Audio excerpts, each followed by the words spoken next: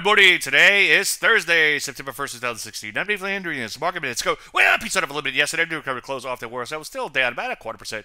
Nonetheless, back chart way out. As you can see, kind of sideways. You try to say at best as late. Take a look at the NASDAQ. Selling off a little bit in here, too. Not the end of the world, but down a smidge.